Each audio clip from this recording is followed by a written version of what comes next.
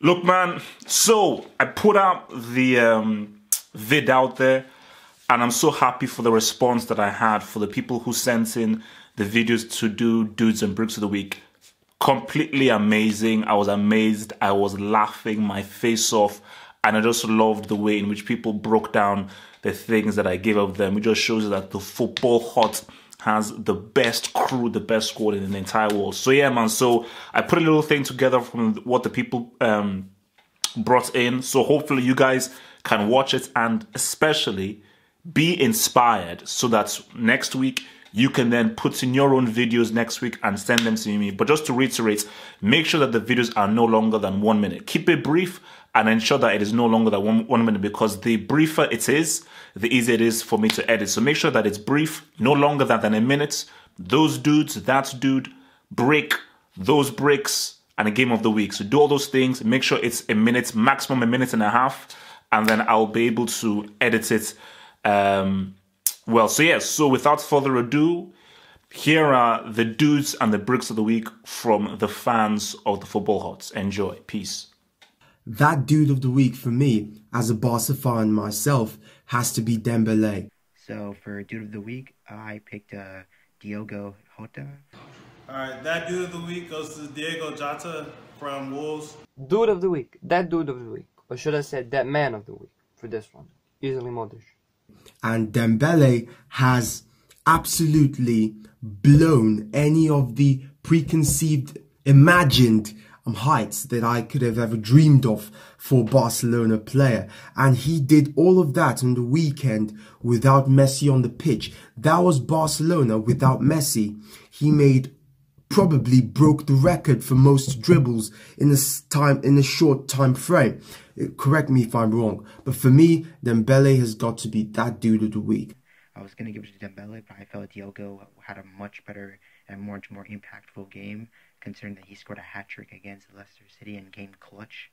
So definitely Diogo gets dude of the week for me. He scored a hat-trick in their 4-3 win over Leicester. He became the second Portuguese player to score a hat-trick since Cristiano Ronaldo in the Premier League. I didn't give him that dude of the week because of just him scoring 2 consecutive goals, playing after he got knocked out, anything like that. I want to look at the bigger picture. He's getting hungry. He's getting back in the prime. You know, he's back to the la creme de la, I don't know, however you say it. I don't speak French.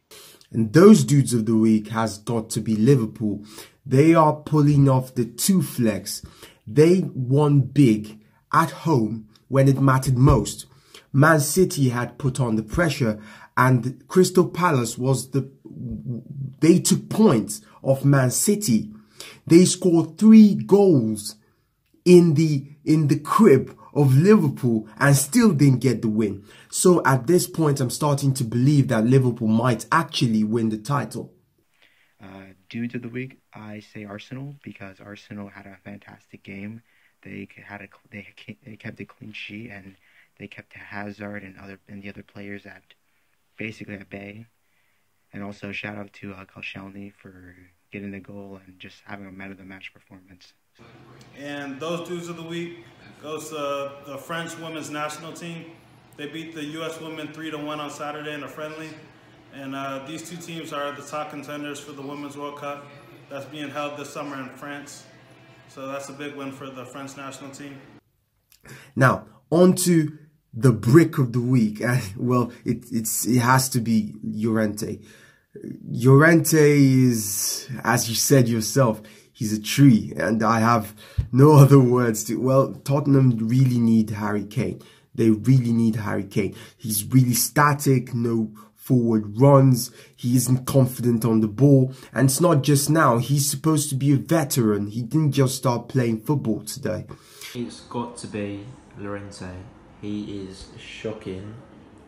We brought him in to fill in Kane's boots, and our midfield had to do his job. Everything bounces off the guy. You can't head the ball, you can't shoot the ball. Spurs just need to release him and get him out of the club. And the brick of the week goes to Andy Carroll from West Ham. This dude hasn't scored in almost a year. And he missed a sitter from 3 yards out against Bournemouth over the weekend. Yeah, he needs to get together. Brick of the week, Sarri, in my opinion, even though Llorente had a bad game, Sarri was just, his tactics were bad. His everything just did not go well. Like his position, the false nine, does not suit players like Hazard and Conte, and for that he gets brick of the week for me. Brick of the week. Normally, brick of the week would be just one person, but this time I want to say a whole team. Brick of the week. Most of the Chelsea team, especially Maurizio Sarri. You're the first offender of the how to not be a brick rules. You keep playing Hazard as a false nine, and why would you do this? Why?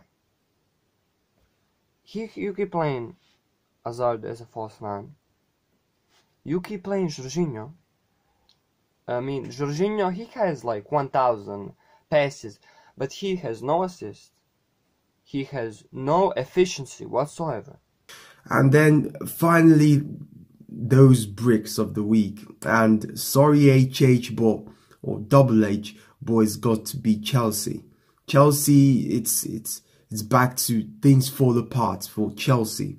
And it started off well under Sarri, but now it's all unraveling, and Hazard has got to do everything in the team, and now it's too much for Hazard.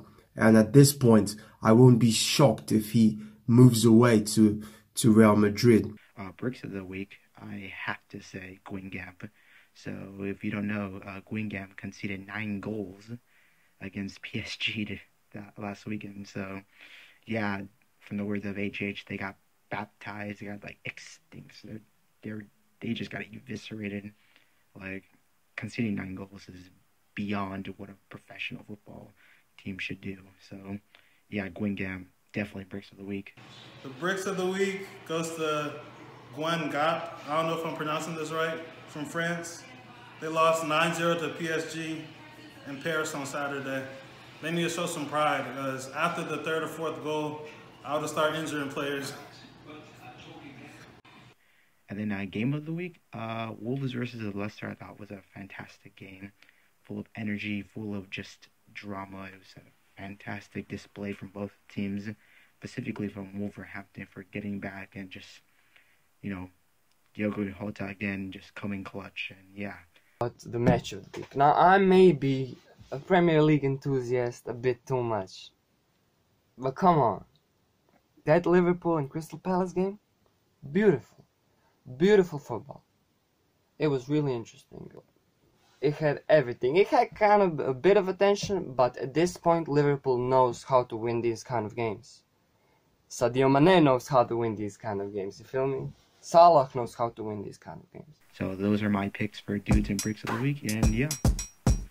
Have a good one. That's all for me. Hope to see my video in there somewhere. All the best. I'll keep watching HH. Double H. So that's it. Peace. And shout out to my friend Have Hope Football Hut. Enjoy your videos a lot.